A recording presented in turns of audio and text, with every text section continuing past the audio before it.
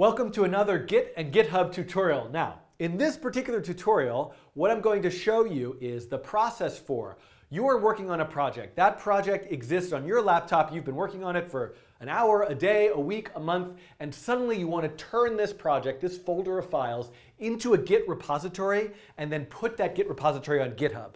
This is different than what I showed you in the previous video, right? I created the Git repository on GitHub and then I brought it down to my computer, worked on it on my computer, and pushed it back up. You know, it doesn't really matter. Honestly, I often just work that way. It's a little bit easier. I just make something on GitHub, pull it down, and then put files into it. But it's useful to know this other way of doing it. And the key command that you need to know, we come over here to my whiteboard, is, do I have it here anywhere? No, I do not. It's a new one I'm adding. It's getting to be a mess down here, but it's init. So this command, git init, is crucial for this particular video. Now, I'm making this video series without source code whatsoever, but if you're a programmer, most likely you have a directory of code files. I, instead of having a directory of code files, have a directory of instructions for dancing. This is the rainbow dance, which is step left, step right, jump up and down to the rainbow dance. Step left. You don't want to see me do this, do you? Probably not. Okay.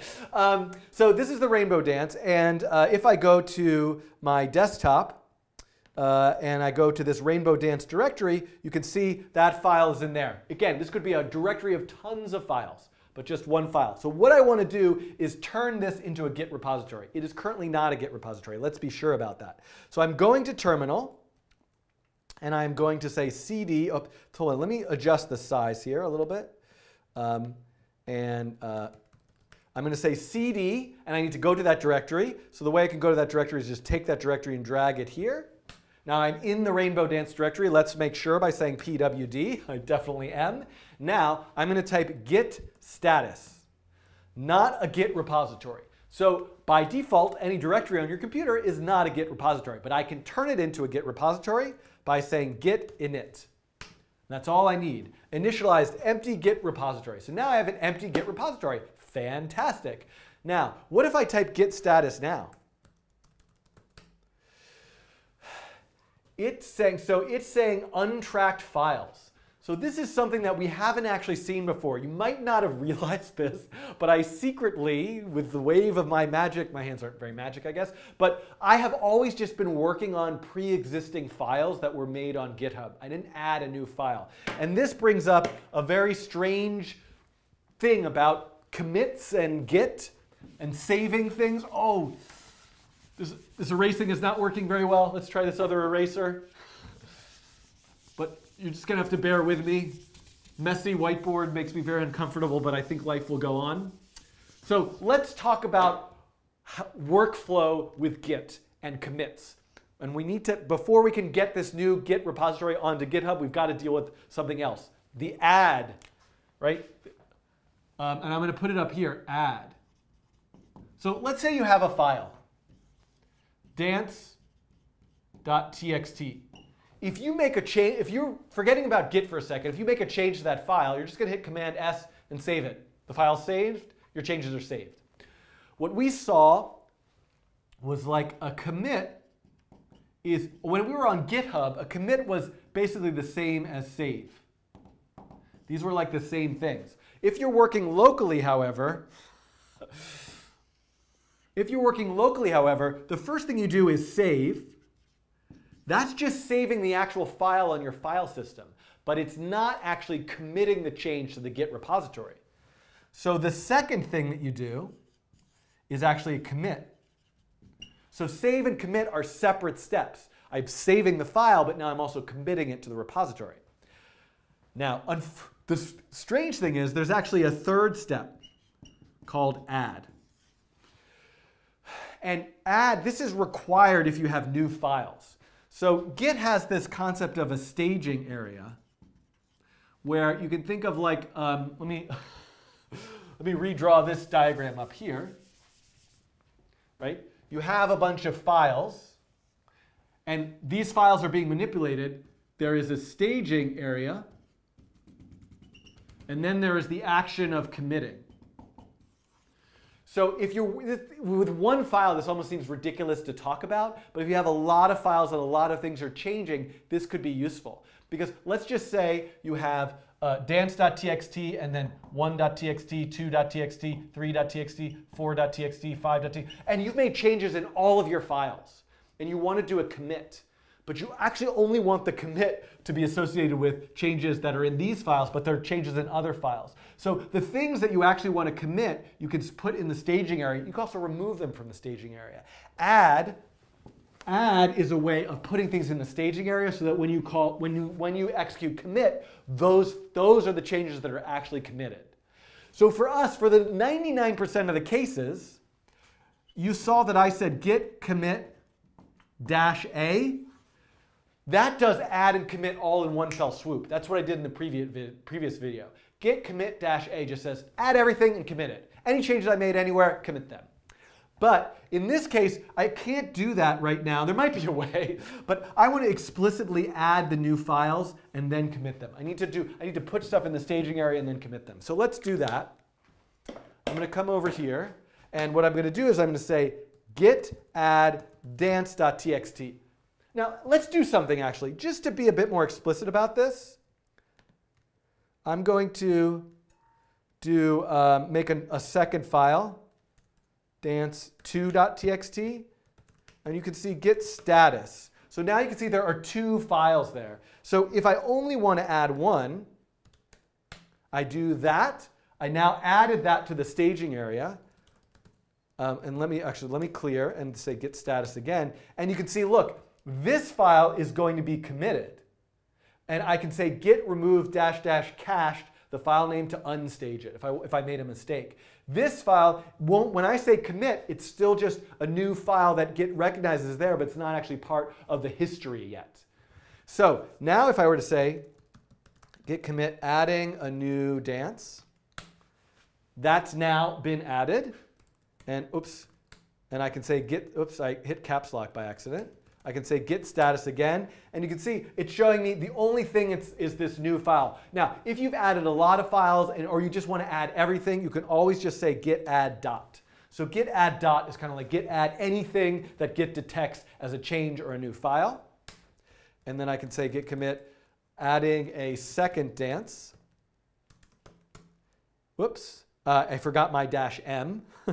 Git commit -m. And notice I'm not saying -a anymore. Because I'm doing the add and commit as separate steps. And now I've added a second dance.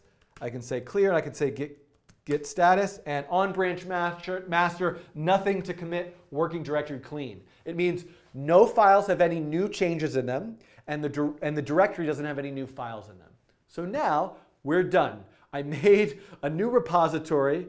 I had an existing directory of files. I turned it into a repository, added those files. Now what I want to do is put that on GitHub. So right, I should just say what I said before. Git push origin master, right? That'll push it to GitHub. Oh boy, I hit the table by accident. There was no, I got an error message, but I'm not angry about it at all. I deserve that error message. Origin does not appear to be a Git repository because why? Let's say git remote, nothing. Git remote -v, nothing. There are no remotes. So if my repository started on GitHub and I brought it down to my computer, a remote is already going to be attached to it. But if I'm starting my repository on my computer, it doesn't have a remote associated with it. So I need to add that remote. So the way to add that remote is I have to go now to GitHub and I have to make a new repository. So I'm going to call this repository Rainbow Dance. And it's a public repository. Now here's the thing. I don't want to initialize this with a README right now. I could, and there's a variety of ways I can deal with that if I do, but this is actually going to make a completely empty repository with no files in it. That's what I want. I want it to be empty. I'm going to make it a remote and then push my repository to it. So I'm going to say create repository, and actually, if you look here, it's going to tell you what to do on the command line. But I already did this. Git init, git add, git commit, first commit. But this is the new thing that I need to add. I actually need to make the URL for this repository on GitHub the origin remote for this particular repository. So the commands for doing that are git remote add origin. I want to add a remote named origin. And by the way, I don't have to call it origin. I could call it GitHub if I want, or I could call it Rainbow if I want. It doesn't matter what I call it. But origin is kind of a convention for the sort of origin web server version of this repository. So I'm going to say git remote add origin. And then what do I need? I need the URL for this Git repository, which is conveniently right here. I'm going to copy it.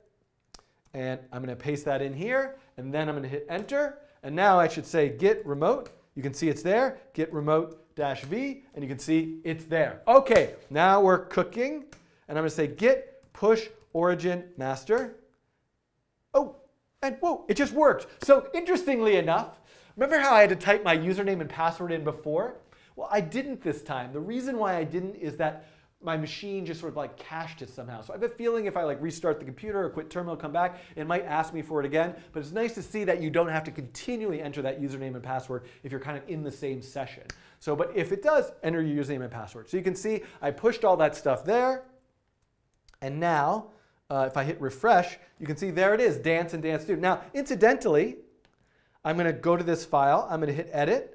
And we're going to change the rainbow dance. Step left, step right, jump up and down, twirl your hands. Let's add that. Twirl your hands. And then I'm going to hit commit, making a change on GitHub. I don't know if you guys can see this. I'm going to scroll down and hit commit changes. I just want you to see that now if I go, so I made a change now on GitHub. I made my repository on my computer. I pushed it to GitHub. I made a change on GitHub. Now, interestingly enough, if I say git status, nothing to commit, working directory clean, I feel like sometimes it tells me if I'm behind. Maybe I have to do git, I have to do git fetch. Fetch is another command. Anyway, sometimes it tells me I'm behind, but doesn't know. But I can say git pull origin master. And you can see that it actually brought those changes here. And now if I go back to my dance, silly text edit doesn't like auto update the file. But you can see it's there now. Twirl your hands and do the rainbow dance. Yay. OK, so just to recap here, in this particular video, what I looked at is I have files on my computer. I turned those files into a Git repository. Then I created an empty repository on GitHub, linked it together, pushed the files up, made a change on GitHub, pulled them down. So now I have a way that I can just work locally or work remotely. So the thing that we're really missing here so far is the collaborative features. So what if you want to work on somebody else's repository, but work on their repository locally on your computer? What if you want to do that in a separate branch? So that's what I will get to in the next set of videos. There's a lot more. I think there's a lot more concepts to sort of cover of how to do all those things locally, and a few other little tricks like a git ignore file and a bunch of other little things that I'll get to in other videos as well. Okay, thanks very much, and see you hopefully in another video.